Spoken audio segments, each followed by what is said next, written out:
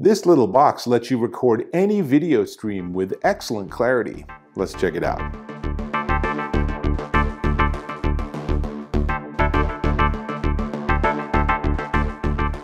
Dave Taylor here, and I'll tell you, I plug a lot of different devices into a lot of different televisions, including this tiny little Vizio, and it works great when I just want a screen that's super portable and easy to work with.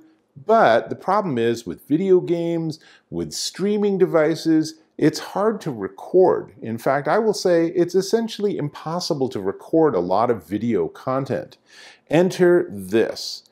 This is the ClonerAlliance UHD Pro 4K video recorder box. And you can see on the back here that I have HDMI in, which happens to be my 4K Roku stick, HDMI out, which is going into the television. That's not what we're seeing. We'll get to that in a moment. And power. Now, the box, as you can see in these close-ups, gives you a lot more options. On the left side, there is a micro USB you can connect directly to your PC if you want to do some live streaming. There's also, much more importantly, in my opinion, is a USB-A plug where you can plug in an external storage device and use this as a DVR for anything that's going to be on your TV screen. It is extraordinarily flexible. On the back, there is a power button, which is pretty darn important, and that power, HDMI in, HDMI out, and that's 4K HDMI. On the right, nothing really. And then on the front is really interesting because there's line in, line out, and microphone. Why would you want those? Well, you can plug your microphone into this and now you can talk over what you're seeing or what you're capturing on video. So if it's a video game, you could actually capture your own narration or commentary or snarky comments about your opponents, depending on how you play. And then on the right-hand side, there are 3 buttons that are duplicated by the excellent remote included with the ClonerAlliance device. The buttons are switching between H.264 and H.265, the ability to take a snapshot, and stop and record button. So you generally aren't going to be using those buttons because the included remote control, as you can see here, has all of that functionality and more, making it super easy to work with. But if you lose the remote or you forget to get batteries and you do need to supply your own AAAs, then you can at least get basic functionality with the functions and buttons on the box itself. So I really like it. Now, let me tell you some specs, and then we're going to jump right into some really interesting demos that I think you're going to really appreciate. So, it is an HDMI captured DVR or digital video recorder. It works with everything unless you give it an HDCP stream, which is an encrypted, content-protected stream. Generally, that's not going to be what you have, but if you give it that, it can't uncrypt or decrypt or unencode it, so you're going to be stuck. Other than that, I will tell you, for video games, for Blu-ray players, DVRs, for cable boxes, for streaming devices, it can record anything. Now, if you use the built-in smart TV system on your smart TV, it can't record that because that's not looping out and coming back in. But if instead of this, I switch to using the Roku, then we find that I'm in good shape. Now, let's see, it is flashing blue and green, which means that it's not happy about the input. So let's just reboot it, and that's easy enough. So H.264 and H.265 are 2 common video encoding systems. And the difference is that H.264 is much more common. So it's probably what all of your computers and phones and all of your tablets will use, but it tends to make larger data files. H.265 is a little more modern. It makes smaller files by honestly about 40% because it has a better compression algorithm, but it is very new, so a lot of devices can't handle H.265. You will have to choose between those to figure out which one you want. I think the issue is that the Roku is not turned on. Anyway, we'll figure that out in a second. So it records in optimally 4K at 24 frames per second, and you're thinking 24 frames a second, that's exactly what movie theaters use. So they call this that cinematic sort of experience, and 24 frames a second is enough to fool your eye with motion. You can record at higher frame rates. It is a lot more data, and it is a lot more to be writing out to an external device.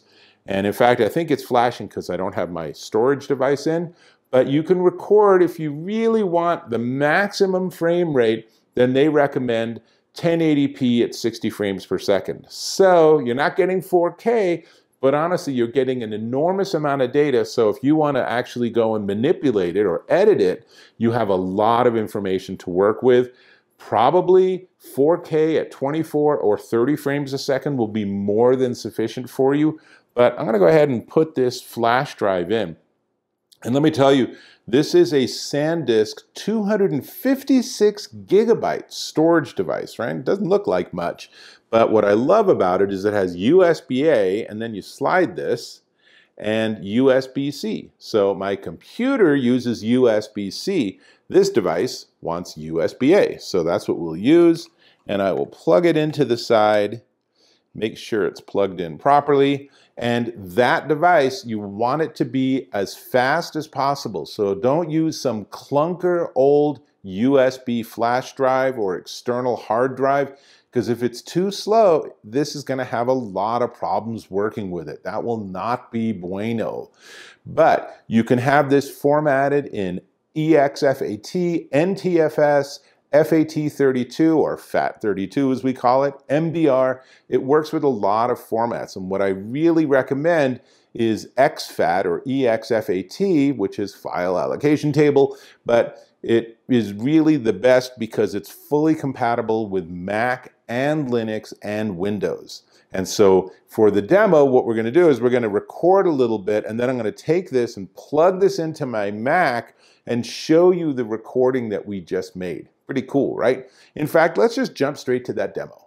For this demonstration, I have the ClonerAlliance UHD Pro in line between my Roku 4K streaming stick and my little Vizio television. So when it's on right now, I can just use the Roku as if it was just a regular TV with a Roku plugged in, so super easy to work with.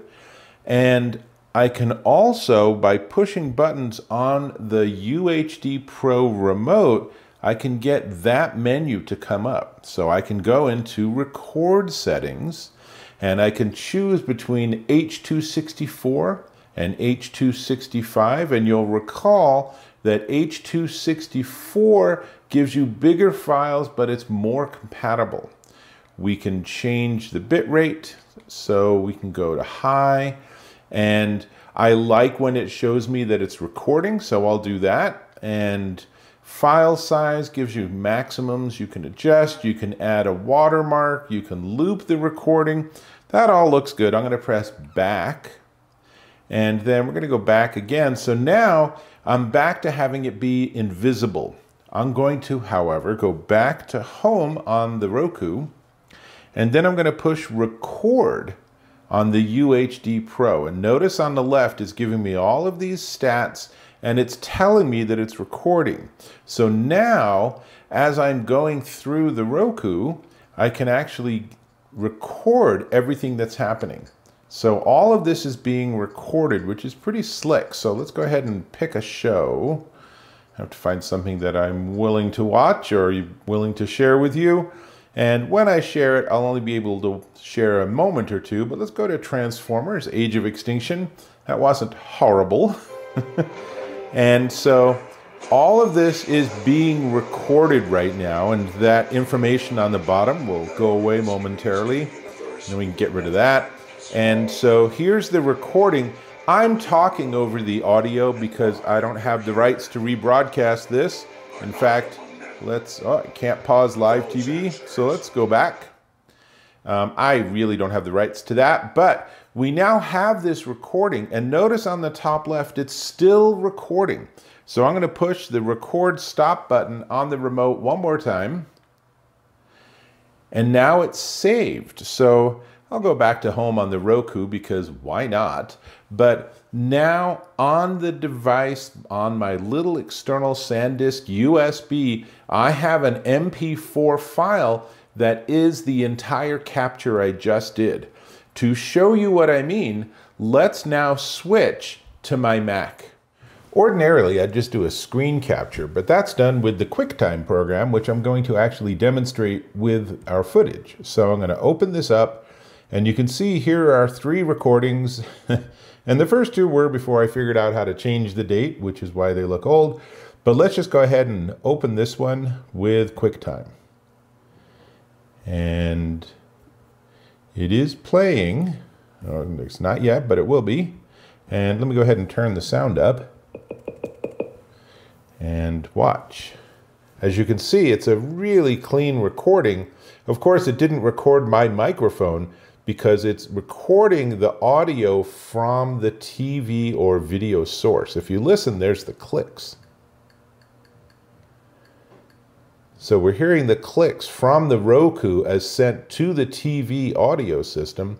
And this is everything we just did. And then I said, well, let's watch Transformers. So we went to live TV, and so now you can hear that it has the audio from Transformers, and of course it has extremely clean video, and I can pause this at any moment. So there's a lot I can do with this footage. I can also not just bring it into a video editor, but QuickTime on a Mac actually has the ability for you to trim things. So I might say, let's go and get rid of everything up to where it actually started the footage of the show. So that's about here. So I can do that, and then I can trim. And now I have footage. So you look here, starting at 0, I start right there, and I no longer have all of that Roku interface. But all of it's been recorded. It's all really clean. It all looks very good. I can shrink it down, I can save it as a different file name if I want here. And this is 62 megabytes, so it's not particularly large, though of course I only have about 20 seconds of capture. Now, let me jump back on camera.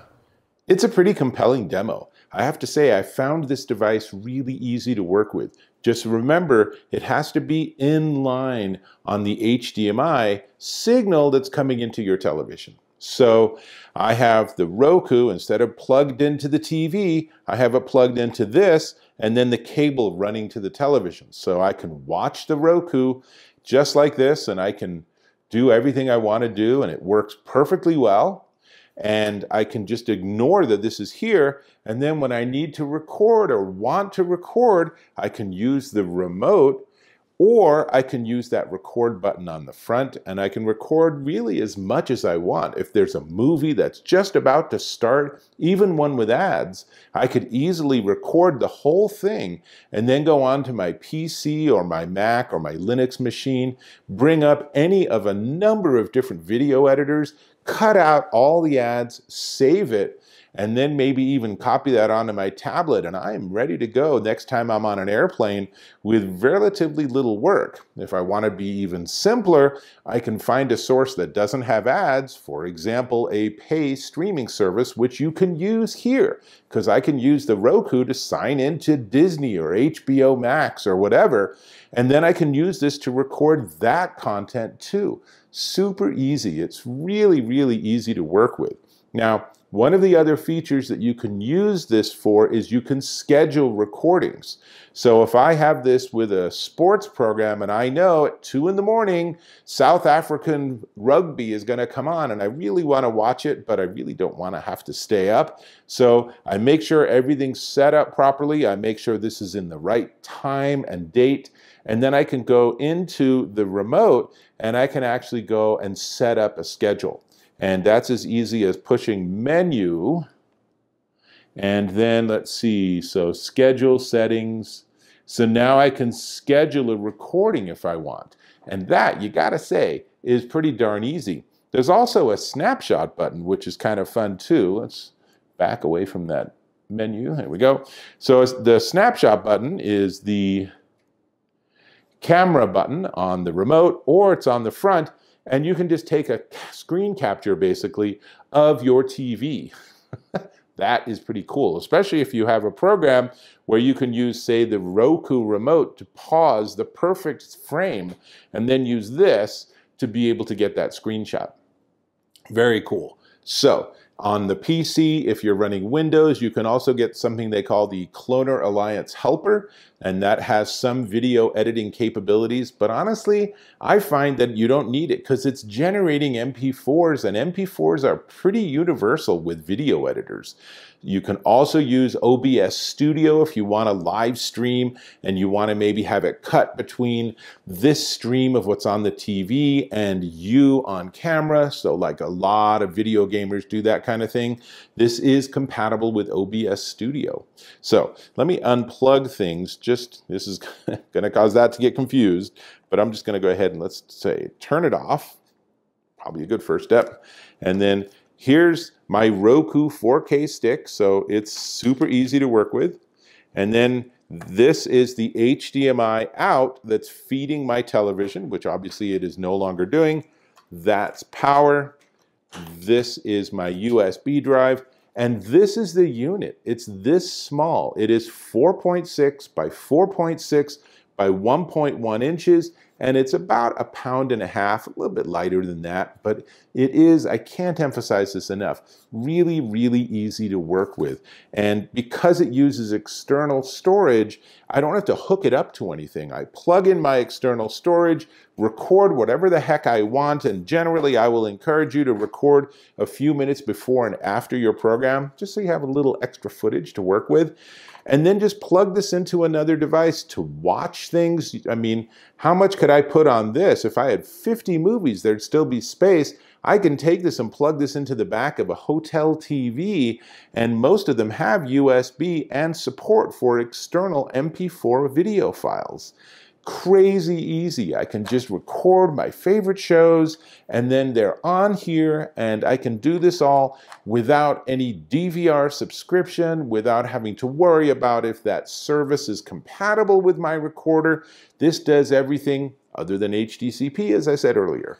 So I am a big fan. This is definitely one to check out if you want to record anything, whether it's sports, whether it's streaming from your kid's phone onto the TV that you want to actually use. So you would stream onto the Roku device and then go through here, and then you could record it. I mean, there's so many ways you can do this, and obviously things like Max or Showtime, or gosh, there's hundreds of streaming services, Amazon Prime Video and the Smithsonian Channel and Netflix, all of that you can record with this device while you're watching the program, or even while you're watching, something else through the smart TV interface. As long as what's being fed into this device is what you want to record, you can record with it.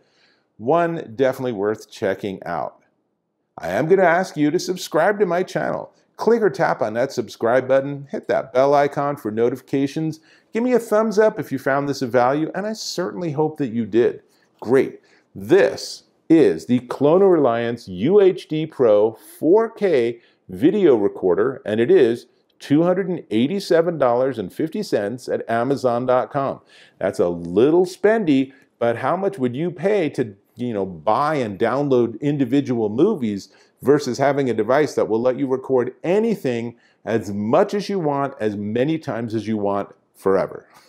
So do the math. I think you'll find this is a pretty sweet deal, and it's a great thing to add to your whole AV setup because it just sits there and it gives you essentially zero additional latency and just lets you, whenever you want, push the record button and just capture what's going on. So cool. Really, one to check out. That's all I got. I think I might go back to that movie, so I'll have to catch you in my next video.